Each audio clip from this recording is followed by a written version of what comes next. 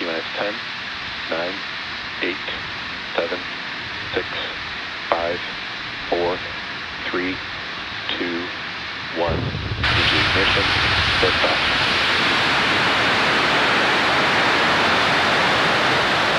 Spacewalk propulsion is nominal. Vehicle is pitching downrange.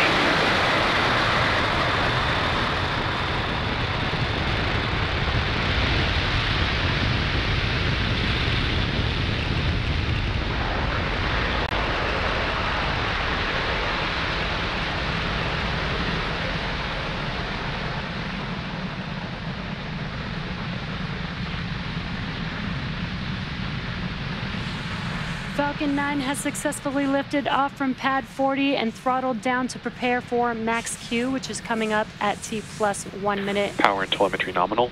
1 minute and about 12 seconds. Max Q is the highest amount of aerodynamic pressures. That's the largest structural load that the vehicle will see on ascent. We throttle down those engines just to pass through max Q, and then we'll throttle them back up once we pass through that period. Falcon 9 is supersonic.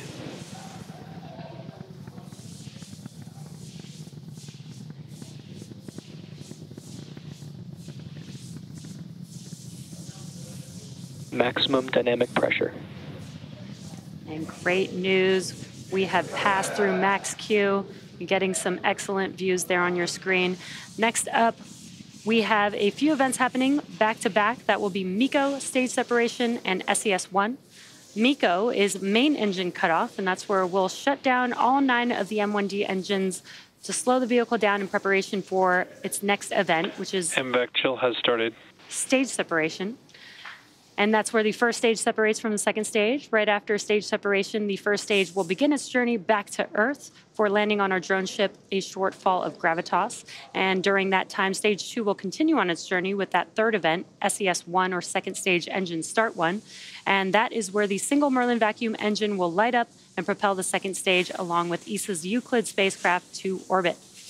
In addition to these 3 major events, the fairing halves will separate less than a minute after SES-1, so keep an eye out for all of those events coming up here in just about 15 seconds or so.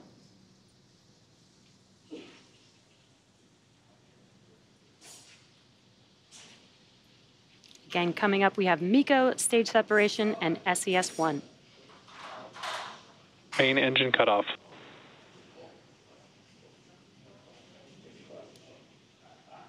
Stage separation confirmed.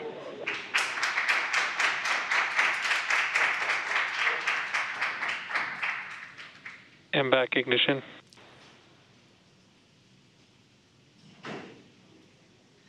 Some really cool views of MECO stage separation, and on your right-hand screen, you can see that the MVAC engine has ignited. Both vehicles are following nominal trajectories. On your left-hand screen, the grid fins on the first stage are deploying, and in about 15 seconds or so, we should have fairing separation.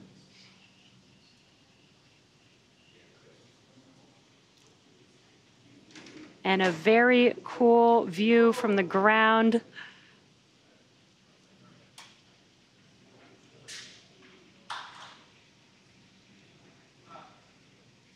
Fairing separation confirmed.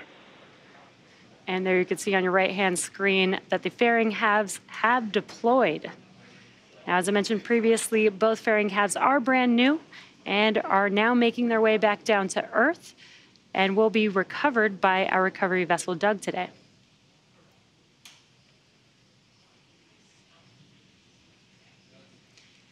It is T plus 4 minutes into today's mission.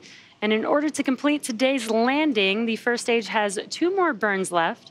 Next up is the entry burn, and that's where 3 of the Merlin 1D engines will reignite. This helps to slow the vehicle down as it re-enters the upper parts of the Earth's atmosphere. Now, that entry burn is coming up in about a couple minutes from now, and that entry burn will last about 20 seconds long. And what you're looking at on your screen, on your left-hand side, is a view from the first stage vehicle, currently making its way back down to Earth, which you can see in the background. And on your right-hand screen is a view from the second stage looking aft at our MVAC engine. Acquisition of signal, Bermuda.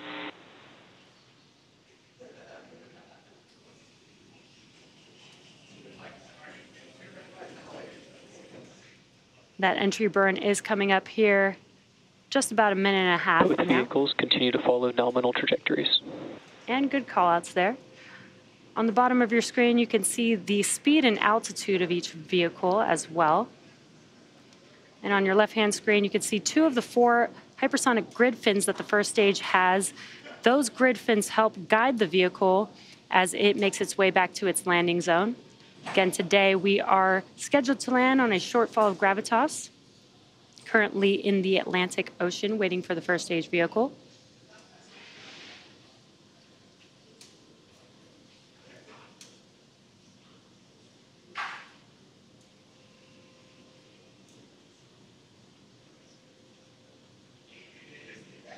And on your screen, you're getting a great view from the second stage with the MVAC there and the Earth looking amazing in the background. We're just about 20 seconds away from the entry burn on the first stage vehicle.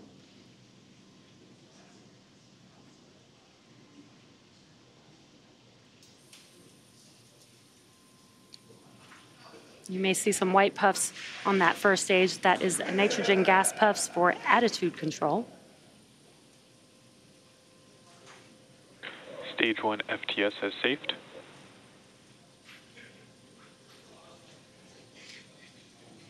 And there you can see the engines have reignited on the first stage on your left-hand screen. This is the entry burn with 3 of 9 M1D engines reignited.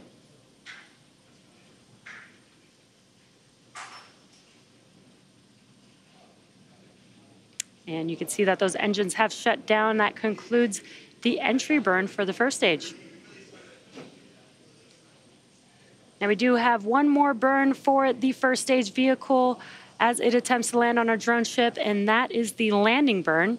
It will just be a single engine, the Center E9 engine reigniting, and that is enough thrust to help slow down the vehicle to enable it to touch down on our drone ship.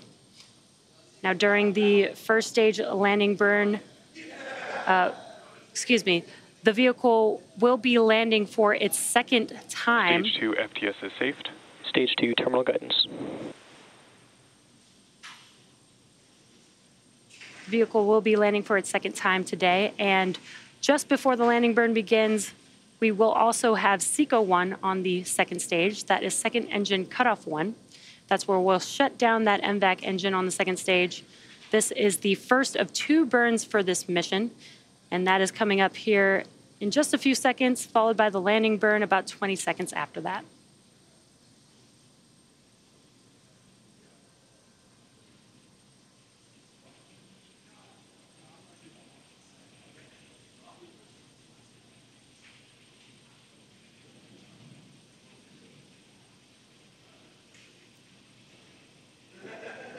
There you can see that the MVAC engine has shut down and the landing burn has begun on the first stage vehicle.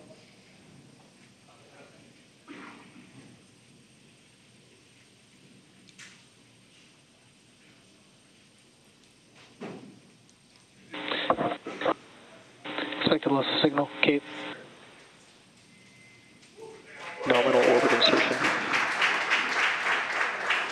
What an incredible clear view of Falcon 9 touching down on a shortfall of Gravitas. This landing marks the second successful landing for this particular booster and marks our 204th overall successful recovery of an orbital class rocket, including both Falcon 9 and Falcon Heavy first stages.